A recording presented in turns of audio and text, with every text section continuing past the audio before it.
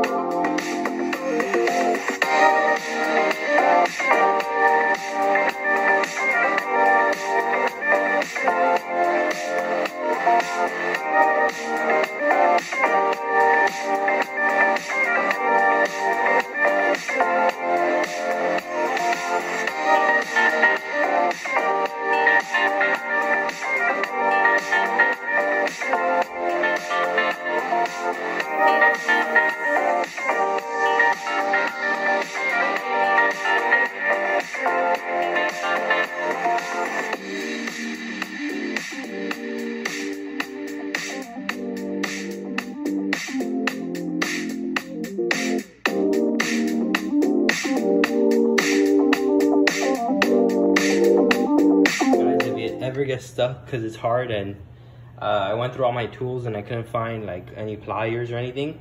What I did is that I put a string through it and then I used that to pull, and yeah, that's how you take out the membrane. But I'm gonna put you guys back up there, and then I'll put in the new one that I have here, and then yeah, we should be done.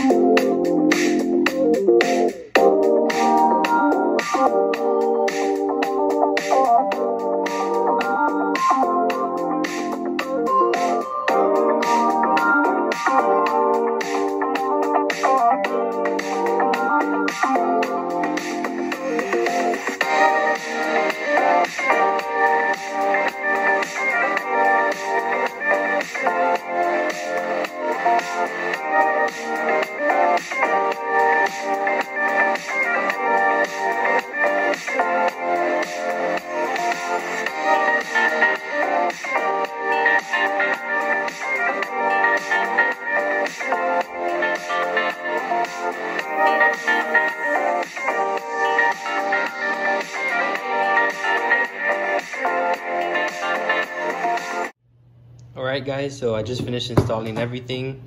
I put everything brand new. As you can see, this one's clean. Let me show you guys the old one right here.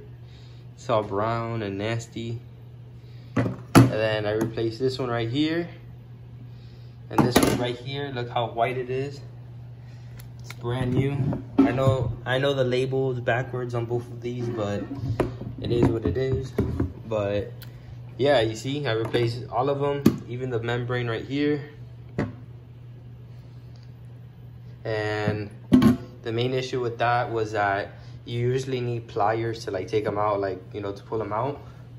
And I didn't have any, but I just remembered that I had some in my tackle box, which I forgot. But what I just did is that I did it my own way, and I just put a string through here, through this little hole. And then when I got the string over, I used it as a lever to pull out. So yeah, I just pulled it out. But yeah, just make sure you guys have the right tools and everything. But before, you know, you guys are done with this, make sure you guys rinse it out for like 30 minutes, at least the membrane.